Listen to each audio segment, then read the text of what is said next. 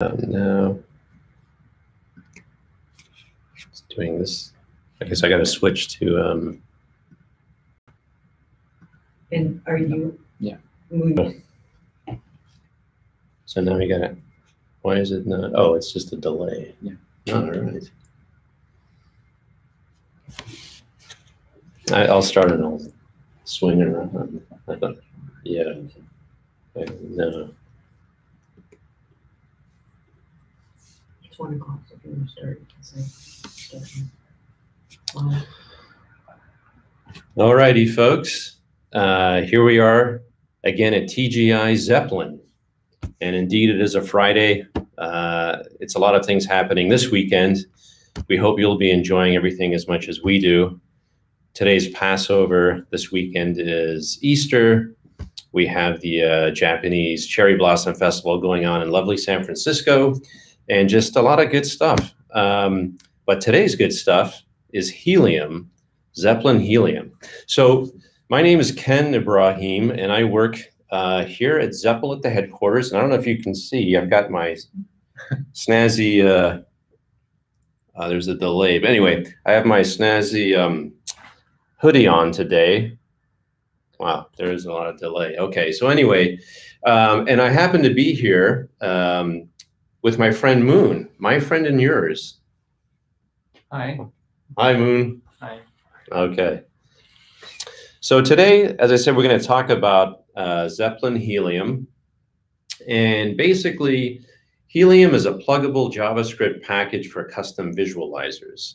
So before we actually get into the main presentation itself, we'd like to ask Moon a little bit about it because he was obviously instrumental in its creation. Now, Moon, as far as I understand, Helium came out of a hackathon of sorts? Yeah, we do 1 or 2 times a year kind of development camp in our company, and Helium is developed from one of our development camp. Okay. In the winter, I think. And the motivation of the Helium is Zeppelin have a built-in visualizations. And a lot of users wanted to have more visualizations, right? Like map chart or different types of chart. And we thought instead of trying to implement all of the chart in the Zeppelin project, why don't we make it pluggable so user can extend the charts themselves.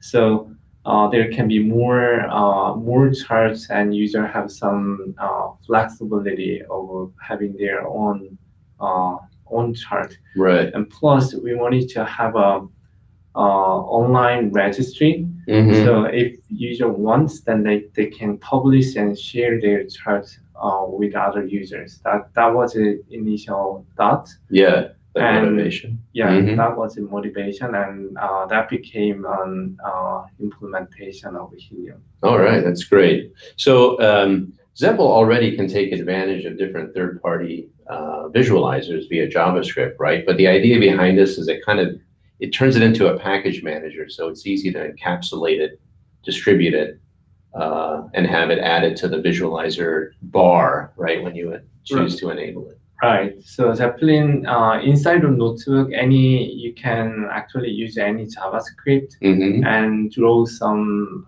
chart or any visualization there. But those are, I think that's a powerful feature and flexible. But you need to code. You need to write JavaScript, and that they are usually not reusable, not easily reusable. Okay. Input format can be different, so you cannot use just copy and paste, and you cannot expect that run. Yeah. But Helium visualization is it's inside of a Helium framework, so it's connected with Zeppelin's display system. So any table data output will be can be an input of any Helium visualization. Right. And so and we're going to demo a little bit of that today. Right. So any paragraph can be used the same visualization over and over again. Got it. Yeah. Great. Okay. Shall we dive into it? Yeah. Okay, so I'm going to swing this back a little bit this way. So what we're going to do is just start off by showing a couple of different sample visualizers that come pre-packaged with Helium, or yeah, with Zeppelin when you download it in the Helium area. So let me switch here, and let's see. I'm going to go through, where is Chrome? See the other window. Actually, not that one. Okay, I see. Okay, so here we have the main Zeppelin interface page, which you're all familiar with. I'm assuming most people watching today are already Zeppelin users. So what I've done is I've created a sample notebook here called Helium Bundled Visualizers. And I've preloaded some data and some charts to have a look at. So today we're going to have a look at a couple. The first one is a heat map chart. So this is pretty interesting. We can display, we're using some information about people and what their marital status is, their education level, and what their average balance is. We'll see how people are doing money-wise here. So here's kind of an example of the chart, which is interactive. You can see as I move over the cells, we're getting some data about that. Now, the idea being that once you install these visualizers, they will appear as new icons up in the icon bar for the visualizer. And running, for instance, a SQL query will produce this the visualizer bar for you.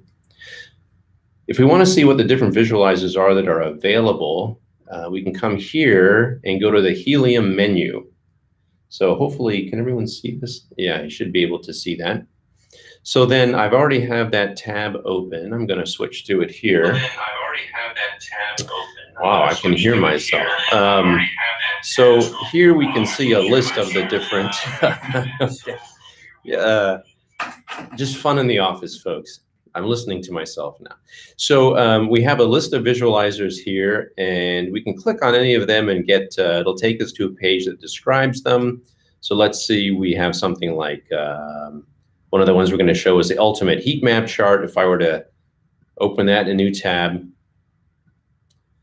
this will give me a description of what the visualizer is. Most visualizers have kind of a pre-recorded video here describing or showing, demonstrating its usage. So that's good. Then you can choose, once you've decided you'd like to utilize one of those, you can just choose to enable it here. So for the sake of today's demo, I've already enabled a few different visualizers. So I'll come back. So of course, the first one we are looking at is the heat map chart. So you've seen this, but what we can do is open up the settings area. And when we open up the settings, oh, sorry, actually it was already open. I need to open up the charts, like sub-region there. These are the different fields we have available to us to display. So if I were to change some of these, let's say, instead of marital and education, we could do maybe age and job. We'll get something. So now you'll see how the graph dynamically updates to give us that type of dynamic information as well. And this has three different axes. The z-axis is displayed down on the bottom, which is going over the, spanning the range of salaries or balances, I guess, in the bank. So we'll try one other combination. Let's say do something else where we can see on the z-axis the education level. On the let's see, x-axis we can do marital status, and on the y-axis let's do age. Now we get something a little different. This almost looks like a DNA kind of a display here. So I think whoever this represents in the end is going to have a good long life here. Okay. Especially the married ones in the middle. So that's an example of a heat chart. And the other thing that's very cool is something called a bubble chart. And there are different versions of this, but this one is particularly interesting. We start off with a kind of a circular configuration here of bubbles representing different data. And let's switch this from collecting them all into the center area to sorting them by group. And in this case, again, we're looking at marital status. So it's the same data set being viewed with a different visualizer, in this case, a bubble visualizer. So that's a pretty cool animation effect there. So maybe we could change some of these parameters as well. But what I wanted to point out was that this visualizer was, I think, built as well by Moon. So good job, Moon. It's pretty cool. Do we want to try a few different combinations? Do you have a combination that you like, or is this your favorite combo of parameters there? I don't have much of my favorite combination. Okay. Yeah. But this one is the idea of this visualization is borrowed from, I forgot the name, but famous guy who actually built this visualization on New York Times or some other area, and I just borrowed the idea and implemented it in with D3 SAS, I think. So you use D3 behind the scenes for this one? Yeah. Okay. Yeah, so this visualization demonstrates capability of a Helium framework. So you can use D3 library or any other chart library that you like to use to build your own visualization. Okay, great. All right, so so that was an example of a couple of different pre-built visualizers that you can enable from within Zeppelin. So what I'd like to do now is move on, and let's see here. I'll move on to this kind of a hello world example. And of course, programmers always like to start with a hello world for any new programming language or platform they're going to start experimenting with. So we're going to do the same. So I'm new to Helium myself, and I have to admit it's been a long time since I've coded in JavaScript. For me, it's been mainly Python for the last so many years. So I had to get back up to speed in order to do this presentation. So let's see how this goes. So bear with me.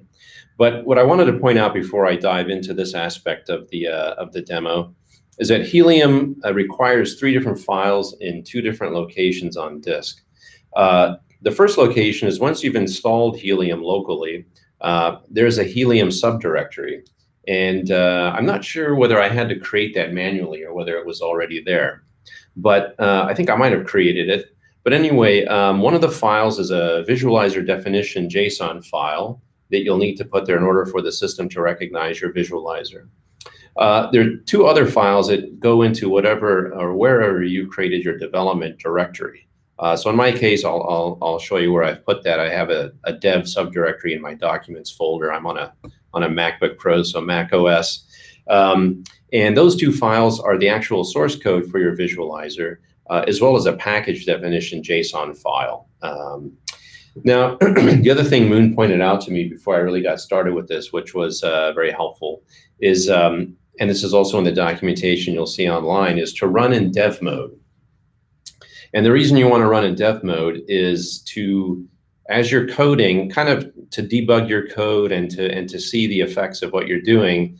You can get pretty quick response by just refreshing the browser when you're in dev mode. So that's what we're going to do going forward. In order to get into dev mode, I've listed the command here. You just run npm run and then dev::helium, and that will start the development mode. So without further ado, we're going to start development mode, and we are going to get into it here. So let me go back to my shell. And so we already have Helium running. I don't need to demonstrate that. I think all of you do that many times a day. I just happen to make my own little aliases, zstart and zstop, instead of typing out the whole command to run the daemon and stop it. So let's see here. I'm now going to run the command I just mentioned to start dev mode. But before I start dev mode, I think I'm going to disable the other visualizers before we get going in our own. Yeah, that's a good idea. All right. Moon agrees with me on that one. So in fact, I'm just going to disable everything I've got here so far, and hopefully this will work. Good.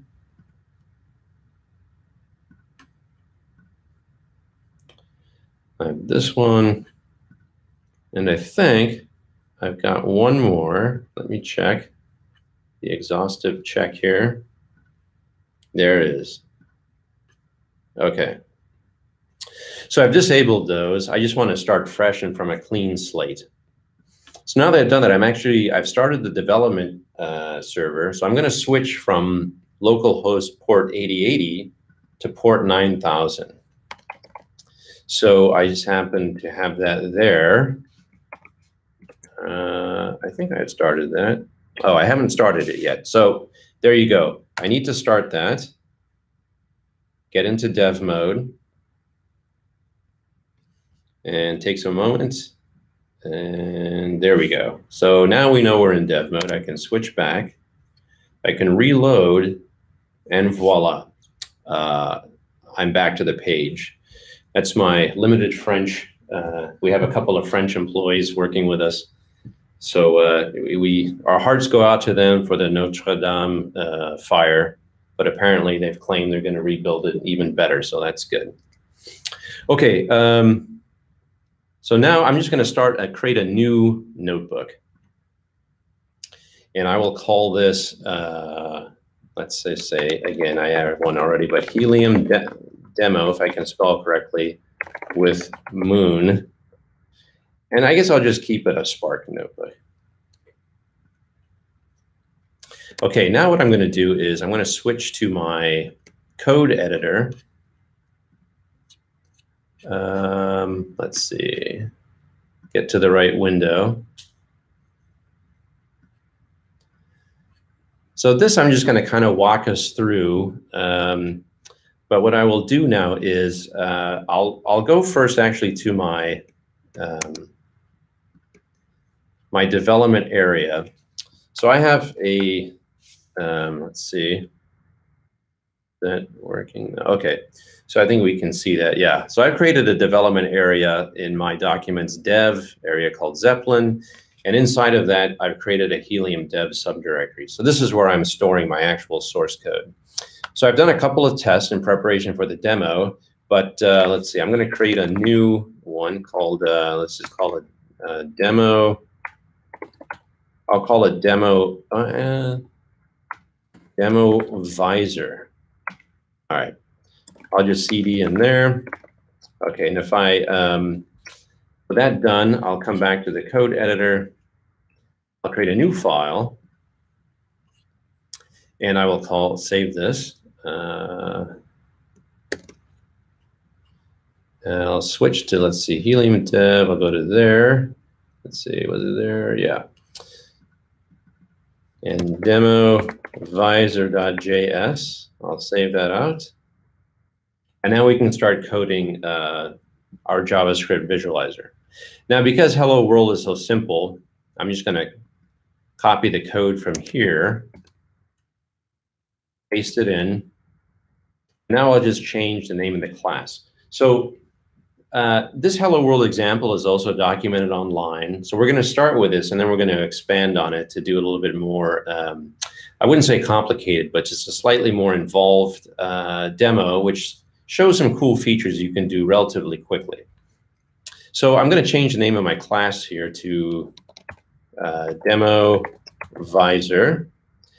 Save that. And so we see what we're doing here. In order to create the visualizer, we're importing a couple of different classes here, and we're subclassing from that. So in this case, we are creating a visualization type visualizer. There are a couple of others which you may have seen in the site, which were spell, and there's an interpreter type and so forth, but we're not going to be discussing that today. Today we're going to go over visualizers. So we're subclassing the visualization class.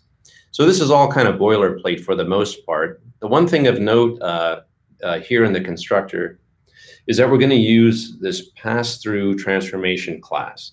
And basically the pass-through transformation is the simplest transformation we have, when we're not really interested in doing any kind of editing or modification to the data that's coming in through the paragraph into the visualizer, we might just want to display other data, and that's what we're going to be doing here during the course of a relatively simple demo to get people going. So, so we have this pass-through variable we've created here, and then we have a number of different methods in the class that we can override, and by overriding those, we achieve the visualization. So the two most important ones are the ones listed here, which are render and get transformation. In the case of get transformation, in this case, I'm just going to literally pass through this pass-through variable without doing anything to the data. So we're not transforming the data in any way. All I'm interested in doing is rendering something so I can see some new data, graphics, and whatnot in the paragraph where the visualizer is running. So let's see. So in this case, I'm just going to literally print hello world, and we're going to print it via the HTML method in here. So I don't have any tags yet. That's what we're going to start building on for the next demo right after this. But I just want to show how this works. So we just have a string saying hello world, and we're going to pass that to the HTML renderer. So so that's saved. Now there's the other two files that I have to create. So let's see. So the next file that belongs in this directory is the package file, the package.json file. So I'm going to create another new file here. And I'm going to say, let's see, save this, save as demo visors. This is the correct directory. I'm going to call this package.json. And again, I'm going to copy over the contents from the hello world. Nope, that's the wrong file. Let me do this again. Here we go.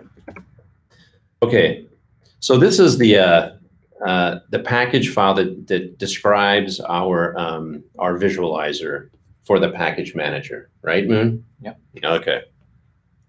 So I'm using VS Code here. And as you see, as I hover over the fields here in the JSON file, actually it has some descriptors as to what they should be. So in this case, the name of my file is demo visor. And I'm just going to say for now, this is a simple, well, let's just say this is a simple demo visualizer. It's version 1. Now this is the main entry point to the actual file name on disk, I believe. So this should also just be demo visor. That's my name, the author, licensed to us at Zepl, version Zepl 1.0. And you just have to make sure that for dependencies, you have these two different libraries here, table data and viz, right? So I'm going to save that. So if I go back to disk here, we now have the two different files we need on our development side. Now we have left the third file, which goes into the Helium subfolder that alerts the system to the presence of the visualizer plugin. So for that, I'm going to create one more new file. And this file, I'll save it. This will have the same name as the actual visualizer. So demo visor dot, and it's a JSON file. But I need to store this now in the Helium subfolder. So I'll go to Applications. I have this under Zeppelin. This is my actual download install, Zeppelin 081. I've just made a soft link to it here. So if I want to do other versions, it'll always be soft link to the latest. So I'll go ahead and save this under the Helium directory, which is here. So I'll go ahead and save that demo-visor.json. Okay. And then I'll copy the other data, bring it in here. And this is again for Zeppelin itself to recognize this visualizer. So it's instructing it as to what type it is, in this case a visualization as opposed to a spell or interpreter. In this case it's demo visor, but what I've discovered here in this name field, we can't have any spaces. It'll bulk if you have spaces. But all this data is what you're going to see in the Helium section of the web page in Zepl. So I was trying to do this without a space, but didn't work. So I just put an underscore. And then again, I'll just, I can just go back to here, copy this string.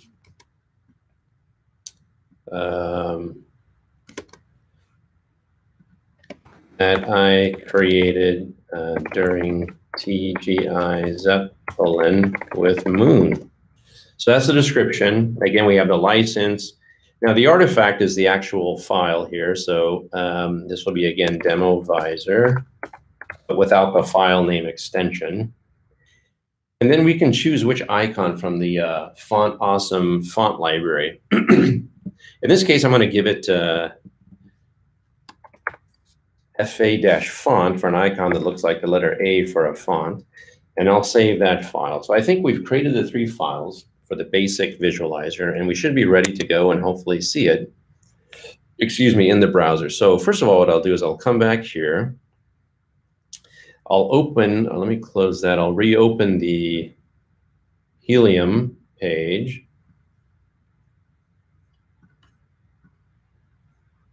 It loads up.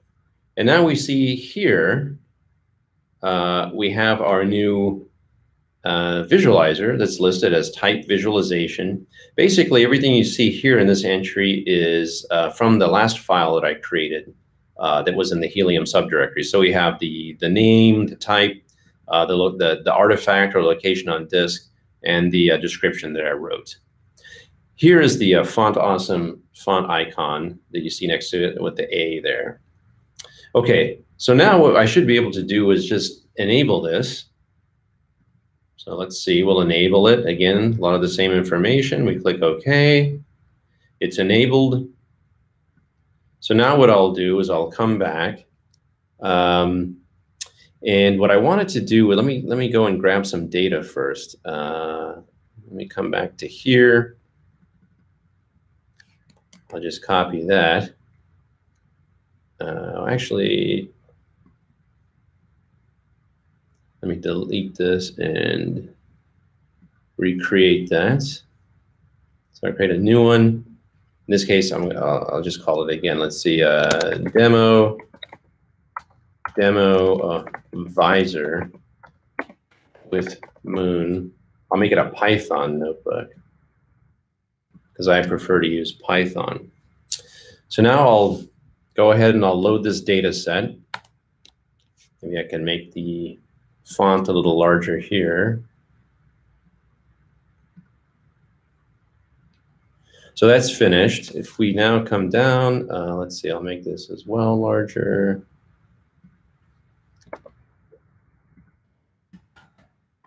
We see that we have data here that's been loaded. This external reference is just to a website of mine, so that's where I'm pulling the data from. So I'll go ahead and hide the output there. So now what we want to do is we want to run a SQL command on it. So we can do SQL, and then actually let me see what information was I wanting to pull out. Let's see here. Oh, actually, yeah, I don't even need to pull out. I just want to show everything, so I'll go ahead and just show it.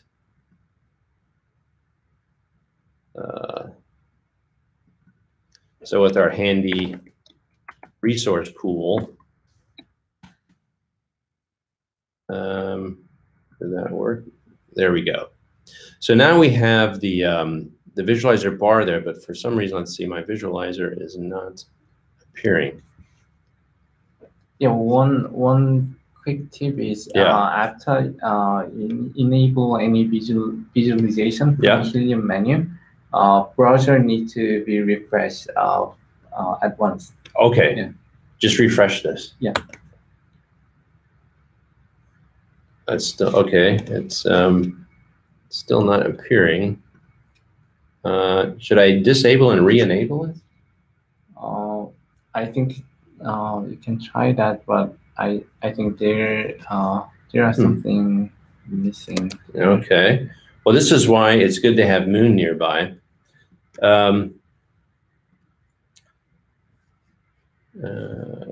Should I stop either of the processes and rerun them? Yeah, that's what you can do. But first, Yeah. we can check load files, and also we can check if there are any typo on the, for example, in the main entry name and class Yeah. name. So we Okay. can double check. So let's do that first. Let's have a quick double check. So this is a good debugging session. And this is how we learn. So let's see.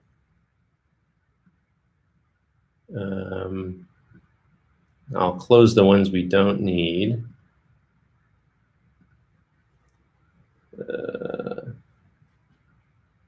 Okay, so here's one. So that's the name. All of this, I think, appeared properly. Helium dev demo visor. So let's double check the directory, make sure that we have the right file there. Or yep, so Helium demo visor, demovisor.js. So that's correct. Oh, you know what? I see the problem. I misspelled the file name. There you go. So I'm gonna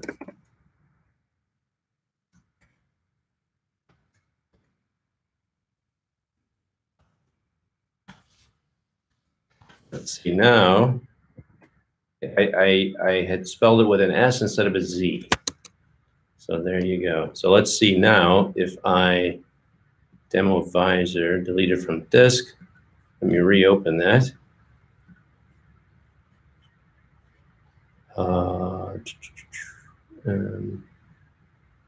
I will go back to my dev directory, my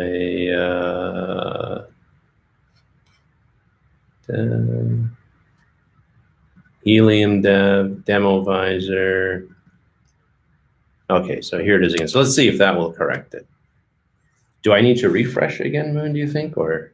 I think you can Disable and enable, and because of when you click enable, that will Zeppelin will try to build your visualization project. So, my God. Okay, so let's try this again. Re-enable. Okay, that looks good. Let's try refreshing. Oh no, still not there. Well, this is interesting. Of course, this is a demo, so something will always happen. So let's see. So I had that. Let's make sure within the file, that's demo visor. I don't have anything else. That I think looks good. Demo visor JSON. Did you see something? Oh, look at that. I copy and pasted. Good one. So the same spelling mistake. There, I have to go back to school. All right, let's try that. Oh, I got to disable and re-enable. But at least this is a fairly quick process. And we thank dev mode in part for that. Now it's actually taking a little bit longer, which is a good sign. Yeah. It's always good to be patient and wait a little bit for the right thing to happen.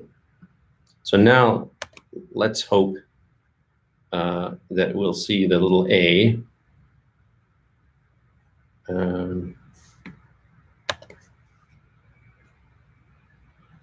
Okay, interesting. Maybe I should restart the oh, there it is. Look at that. Ladies and gentlemen, I give you the A. Here it is. So now we have added this visualizer here. You can see it's called Demo Visor. So of course, the next step is to see whether it will work. So I have this data set, and if I click A, sure enough, there's our hello world. And so that's all the plugin is doing, is printing that in the paragraph. We're not doing anything with the data. Okay, so the next step is let's start playing around, not with the data itself, but let's just extract a couple of different bits of information from the data. And see how we can not only present information about the data frame, but also add some of our own settings to change the visual display of that information. So I'm going to go back and open up, because I'm going to do some more code copying. Let's see. Authorizer, Helium dev. I'm going to come back to here. Okay, so so we're going to change what's happening for one thing in the render method. The other thing we're going to change is we're going to add something to allow us to alter the settings area. So currently, back in the browser, this hello world example, there's nothing in the settings. So this is what we're going to also add a few interesting settings here and play with some kind of CSS styling to alter the way that the text looks. So let's start off by, we'll just go and copy some of this code. So actually, before I do that, yeah, I guess we can do it in that order. So here is the new return, the new method we have to override. I'll just put it down here. Get rid of my comment. This is as I'm developing things. Okay.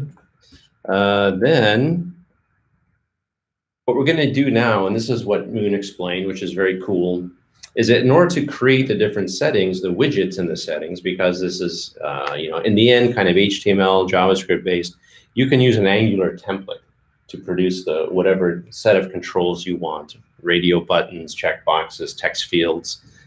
We're even going to do something with color here, which is kind of fun. So I'm going to go ahead and let's see here. I'm just going to do a little bit at a time to kind of go through some things. So let's start off with that. So we'll start creating this template, and we'll just need here. Oops. We can start off with a very simple setting. We're going to create one text field, which is where we can set the size of the text. Now, back in our render area, we're going to make an equivalent, some equivalent updates. So I'm going to start off by going through this top block.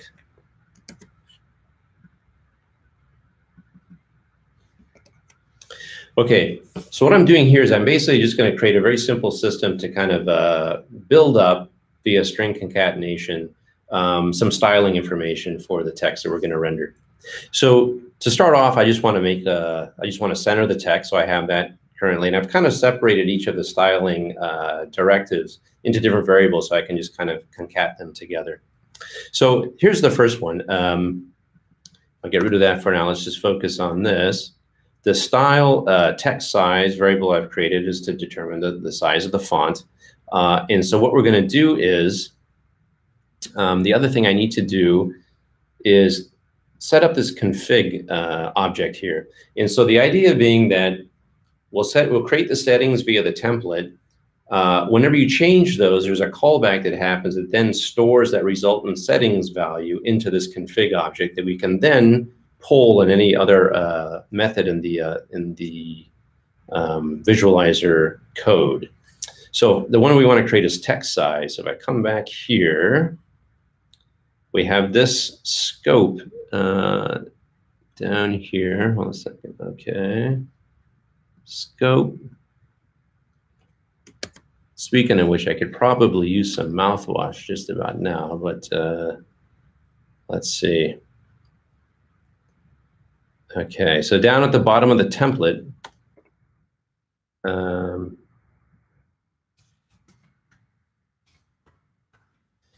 and then I'm missing a comma and end quote, I guess, there.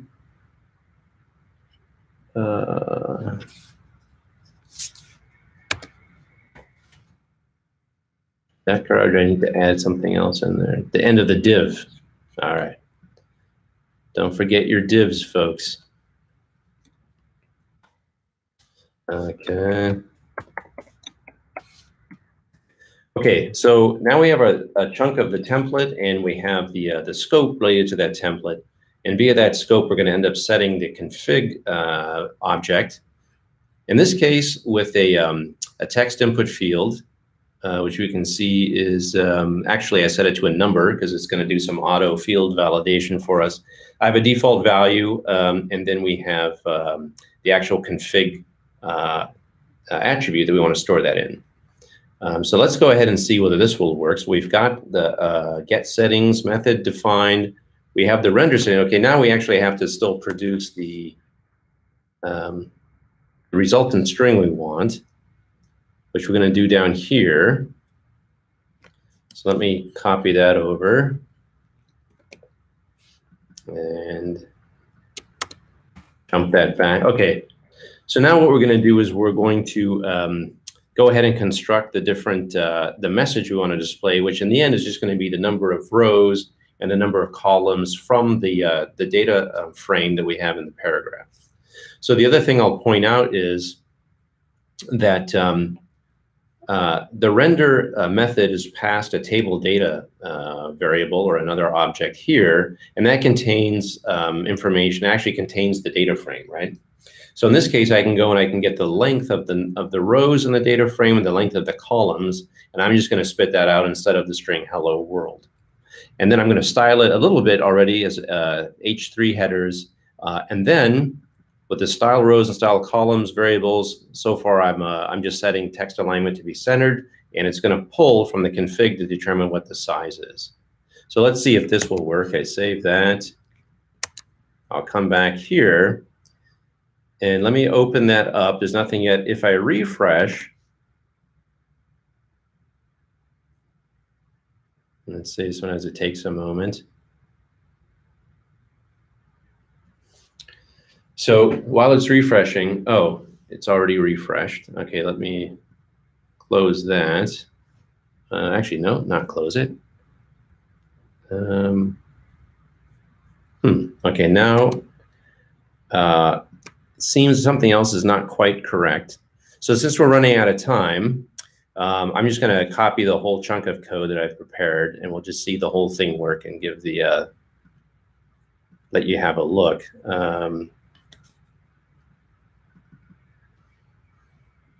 Copy all of that. And did I have the get transform in there? Yeah. No, I gotta copy that one back. Okay. All right, so let's see. That should be hopefully correct. So basically, I'll just kind of explain what I've done here. So I did obviously what I just did, but in addition to that, I've added some other settings. And what those settings are, if we scroll back up to look at the template, not only do I have the text size, but I've added checkbox to see if you want to use a drop shadow. I've added another checkbox to see if we want to color the text. And if we do, I've set up a color field for the number of rows and a color field for the number of columns as well. So I've saved that. Let's come back again and try refreshing. And hopefully the view we see will be refreshing. What do you think so far, Moon? Was it worth developing Helium? Okay, so here we go. So folks, we have, we're set to the demo visor visualizer, and now we have text that you can see is centered. And I've closed the settings. Again, if I open it, you'll see now we have a text size field, text field, we have these checkboxes, and we have colors. So let's set this to 50. I have to kind of reset focus to the field, and now you'll see that now it's been set to a text size of 50 pixels. So that's larger. We can just click the little arrows up and down to make it bigger, make it smaller. And now let's see, we can use a drop shadow as well. So if I turn this one on, now we get the drop shadow. And in fact, what I'm doing is more of like an outer glow if you're familiar with Photoshop. So it's not really a drop shadow. I just want the whole thing to be surrounded in kind of a shadows, kind of a contact shadow, if you will. So we can toggle that on and off. The next thing we can do is say, hey, we want to use color. So I'll toggle this on. Both colors are currently black. So now that we have color enabled, I can actually click that to open a color field picker. And let's see, what colors would you like us to choose, Moon? Any favorites? Red. Red, good. Okay, how about for the other one? Blue. Red and blue, okay. Two of the primary colors here. So now you can see the red and blue. And if I toggle that off, you can see that the color appears, disappears. We can turn the drop shadow on and off. There's color with no drop shadow, there's color with drop shadow. Again, we can change the scale. Let's try making it 100 and see what happens. This is going to really blow us out of the water. Wow, look at that. Okay, so that's, again, relatively simple example of using a visualizer, but still, you can kind of see the power behind it. And it's kind of cool. It's fun to do, especially when you have little issues and then you work your way through them. So that's always good. So let's see. Just want to see if there's anything I didn't cover. So I mentioned that there's a table data object through which you can access the data frame in the paragraph that the visualizer will operate on. So we did the extracted the number of rows and columns. Let me just make this larger here. We rendered as HTML. And the other thing we were able to do was to customize the config object. And that allowed us to create and use settings, in this case, like a widget set that we could use to alter the display. Okay. The last thing I'm going to point out is that once you're done with your visualizer, you've spent a good hour to maybe 2 weeks working on it, you're ready to publish it. And publishing is pretty simple. We're not going to do it here because it's so simple, but it takes a little while to see the result. But you basically just run npm publish. And as the note says here, it'll appear in the directory within about an hour or so, and we don't want to keep you waiting for that. But basically, publishing is a very simple procedure. I did want to mention a few things about the setup that's required to do visualization development. So the first thing you want to do is, because we want to use dev mode for relatively quick refreshing, for quick changes and updates to confirm what your code is doing, you actually need to download the Apache Zeppelin code base. So I've done that, and I put it in a particular area. And then the other thing to do is to install, obviously, the npm JavaScript package manager, because everything is dependent on that. But once you've done that, you actually need to run npm install from the Zeppelin-web subdirectory in your main Zeppelin install, not in the source code install, but in the main install. Lastly, you need to have JVM running. But actually, you need version 8. Don't go with version 12, which seems to be the latest, because Helium does not seem to work with that. So there's a caveat for you. And I think with that, we've pretty much wrapped up. And we want to say thank you from the Zepl headquarters here in lovely San Jose, California. But now we'd like to see whether we had any questions come in. Oh, yes. All right. So Moon, I think we already did confirm that that we can use any third-party visualizers, correct? Yes. Okay. Yeah, okay, good. And I also was wondering with the visualizers, I forgot to show something, but another kind of small but cool aspect, let's go and see if we can show it quickly, is that, let's see. Once we're in the list, the Helium list pages, list the visualizers, if I were to enable the different ones that I've created locally, which should enable relatively quickly, that as soon as you have more than one visualizer loaded, the icons will appear in the top left. I have two A's. They were both using the same, but Hello World is using the, I believe, the Wi-Fi icon. You can then go and rearrange the order. So you can order them in the way you'd like for them to appear in the visualizer bar that shows up. Yeah. So I could do that, for instance, and that gives us a little bit more symmetry there. Right. I think I want to add it, two more two little things. So Yeah. one is using a third-party visualization library or any other JavaScript library. Helium opens some possibilities to include any licenses.